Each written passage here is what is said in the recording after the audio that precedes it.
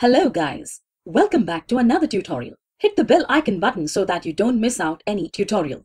So let's talk about what a container is and why is it important and why do we want it. So containers are like mini virtual machines in the respect that they have their own CPU and memory resources as well as hard drive resources. So while they have an isolated set of resources and there is an agent which acts a little bit like a hypervisor if you're familiar with virtual machines, they're not really virtual machines. So the way these containers handle creating this isolation is by using OS level routing for the network and lots of other tricks that make your application seem like it's in its own virtual machine, where it uses the operating system to limit the calls that can happen to the hard drive outside of the area that it wants. And it creates lots of virtualized devices on the actual host operating system.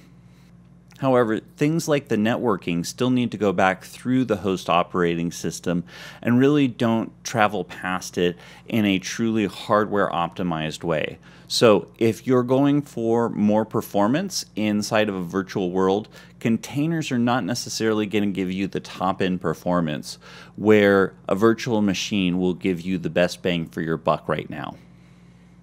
That said, they do use processor virtualization features to create some of this isolation. However, they use them primarily through the operating system. There are several types of containers out there. However, in this world, Docker is the overwhelming favorite right now. So for this course, we'll be sticking to Docker and technologies that work with Docker, like Kubernetes.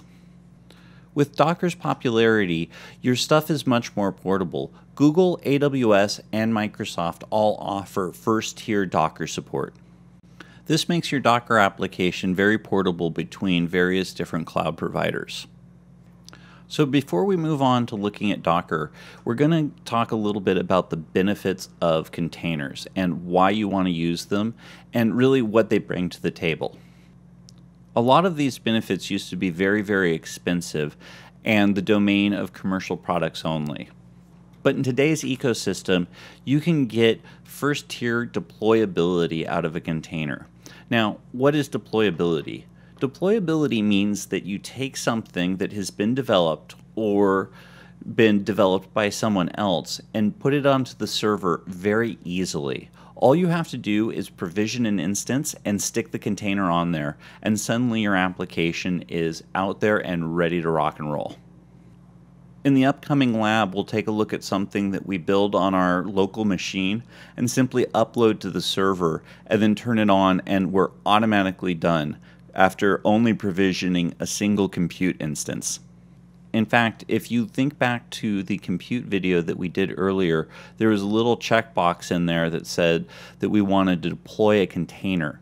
So we'll actually be doing that and creating our own account inside of Docker so that we can deploy our own images. The next giant benefit to containers is the reusability that you get out of them. So let's say you have an application that needs to go to 10,000 customers. Well, if you deploy it as a container and allow them to utilize it, when they start to upgrade, everybody gets the same container, meaning it was reused by everyone. So you built it once and all of your customers were able to get it. And because you're controlling more at an operating system level than just a software level, you can perform things like OS migrations that install new things. For instance, let's imagine that you were running a software program that was based on Python 2, and Python 2's support is ending in 2020. So you've made an update and it now relies on Python 3. So now that you have your application all set up and ready to go, you can deploy it, and instead of counting on people to install the correct version of Python to run your software, you can have the container declare that it needs Python 3, and it'll automatically be installed and put into the correct place where you can reliably use it inside of your container. This level of reusability leads straight to our next benefit, which is portability, meaning you can move this wherever you want. In fact, we'll be looking at an example inside of our lab where I build a container on my local Windows machine, compile it, push it up to the Docker system, and then install it on Linux on a Google Compute virtual machine. And nothing had to change all the way from my Windows machine all the way into the cloud.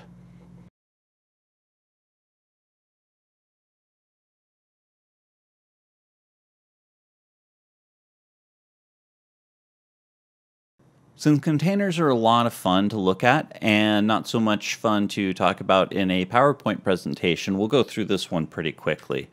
Because in the last one, we talked about a lot of the concepts that are global to all types of containers. But Docker is the gold standard of open source containers out there. For those of you that like a little more enterprise grade support, there's also an enterprise version available. So if you want someone else to help you out with your problems when there is issues with your Docker container, this enterprise version is an outstanding way to go. Some of the other things that the enterprise version offers is the ability to put it behind a load balancer a lot easier. There's a lot of ways to go about scaling Docker, and we're actually going to be talking about one of them, which is Kubernetes. And in the cloud, there is a lot of different ways to handle routing your traffic from the internet to Kubernetes and then eventually to Docker. But those things can be more difficult to do on a hardware environment. So the enterprise version might be a more appropriate version for you in hardware-based environments as opposed to cloud-based environments. So the enterprise version really adds many large scaling features and is not required, but a nice to have if you want the support. So Dockers are built up, as you might imagine, out of containers. So what is a container? A container tells the operating system what it needs. So a container defines itself by the requirements that it has from the operating system and installed software, and can even go as far as to say it needs certain amounts of memory or CPU power to effectively operate. It will also define an entry point, just like most coding does. So after the container is finished starting, what happens? Does it run something, or is it waiting for someone to log in and use it for something else? When you run a container, you're going to want to map the ports to the outside world if you need to have inbound internet access. So let's say your container is a web server, mapping ports into it would be a must. However, let's say it was a processor of data that crunched a whole bunch of numbers every night at midnight, then it doesn't need any connection to the outside world, assuming that it's only accessing cloud-based resources. Let's briefly talk about some of the use cases that it's good for.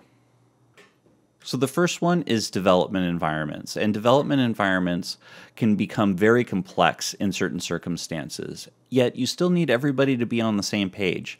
And instead of managing this with lots of communication and buggy human-based processes, creating a Docker file and deploying it as your entire development environment can allow developers to all stay on the same page. Imagine 20 developers all needing a complex ML environment that is running complex training and takes hours and hours to set up, and every time you make an update takes hours and hours to update.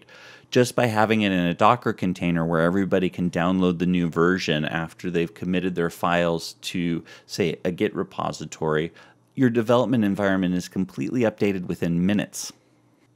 Now let's take this extremely complex environment and put it on the server. The same file that you use to move your development environment around might also be very appropriate to just put onto the server.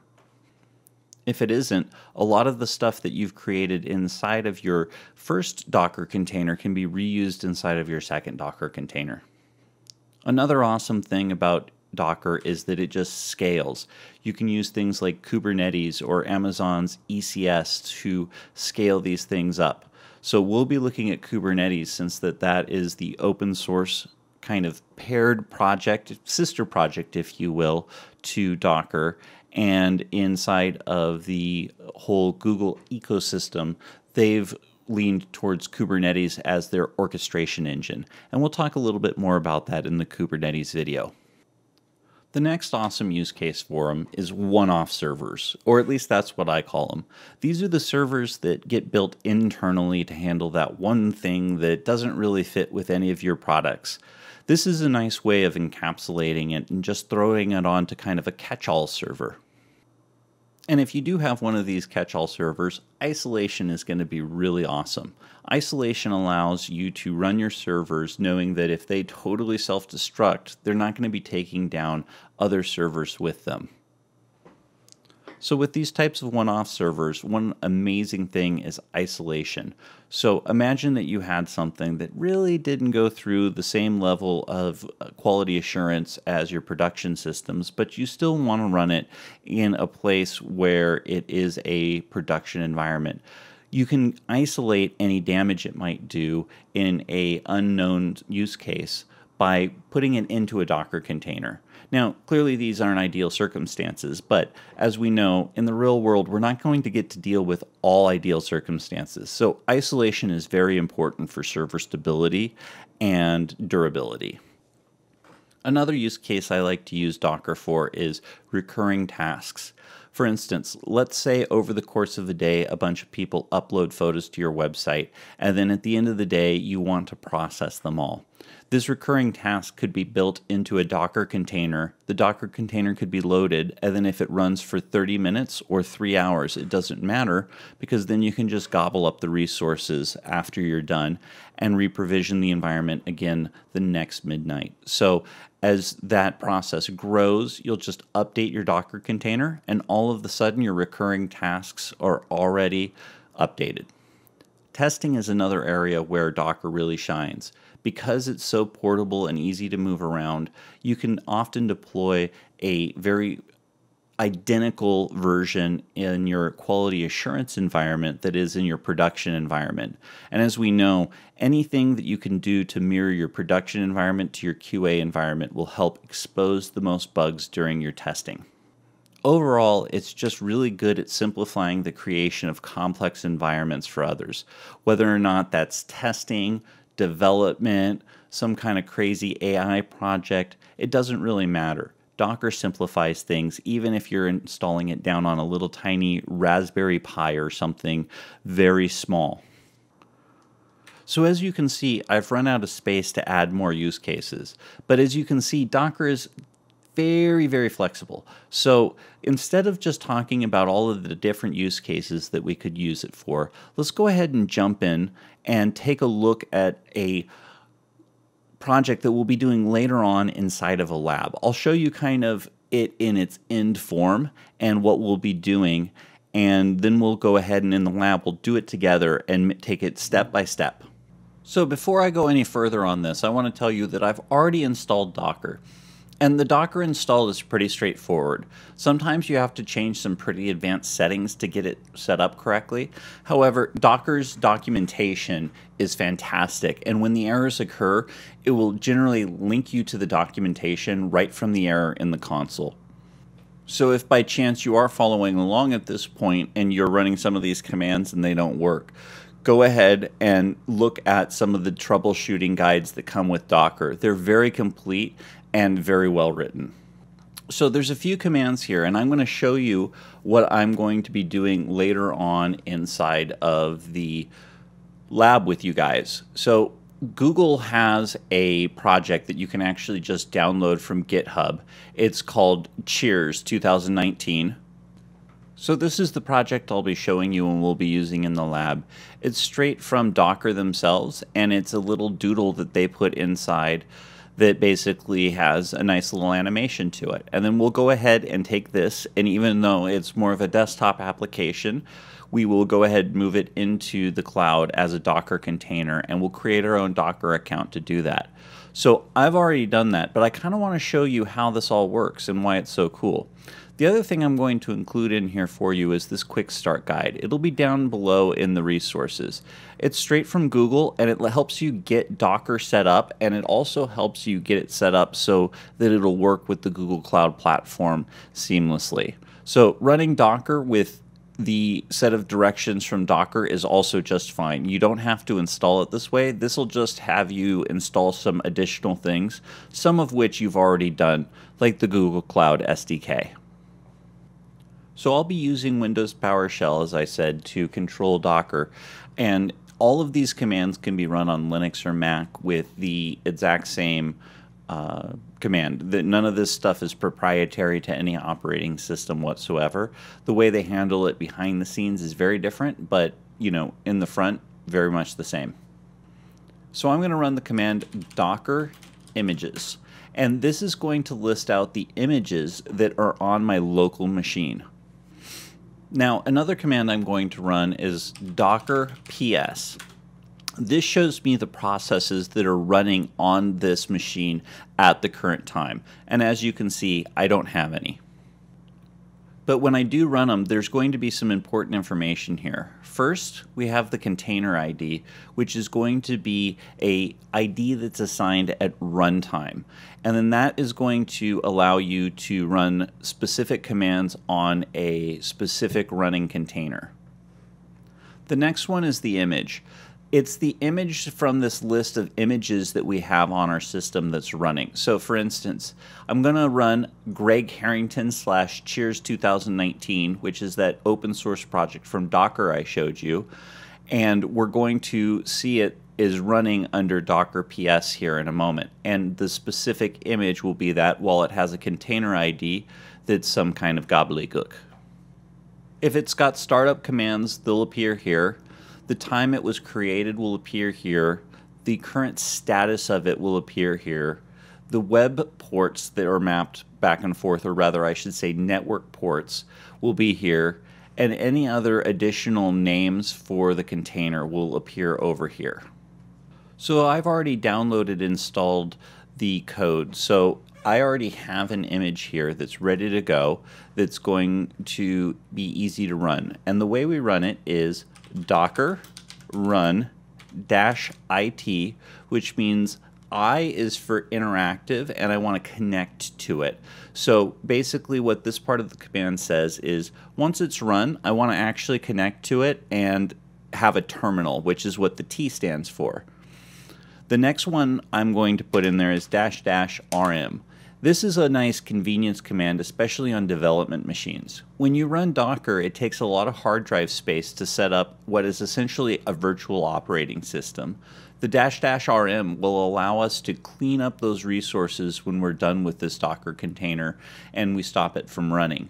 So this is more of a development side command, and on the server you may also have some use for it, but you more often on the server will care about performance, so cleaning up the resources won't necessarily be a good thing. And if you are doing any kind of file creation as the result of your Docker container and you want those files to stick around after it's run, this will not be a good command for that. And then finally, I need to type in the image name that I want to run, which is my name, Greg Harrington, and then / then Cheers 2019. So Greg Harrington is the name of my account on Docker, and then Cheers is the name of the published, or Cheers 2019 is the name of the published project. So if you look up here at, say, TensorFlow, which is an AI project, the company is TensorFlow, which is also Google actually, and then the product is also named TensorFlow, but I have checked out a specific tag in these cases. So I actually have multiple different versions of this Docker container I can run. And in this case, I only have the one. So it'll automatically run the latest unless you specify one of these other tags. All right, so let's go ahead and hit enter. Now what we should see is that it's going to create one of these containers, and then it's going to run a file inside of it. And this file happens to be written in the Google language Go, and it's going to display a animation written in text only, and it's basically a New Year's 2019 cheers. So let's go ahead and take a look at that. and you'll see that there's the Docker whale. If you're not familiar, the whale is the logo for the Docker community. The idea is that it's like a container ship, and these are the containers on top. And this is written in Go, which is a language I've never even worked in. So that just shows you how easy it is to run something that's in Docker. I never have even seen this file, and all I did is check it out and run it. And there you go. I have a whole operating system set up with a language I've never used, and it's running a program I never wrote. And then I'll go ahead and hit escape. And if I run Docker PS now, we'll see that the image has already gone away. Now, if I were to run other commands, it would be listed here. And we'll get into that a little bit more inside of the lab that's coming up.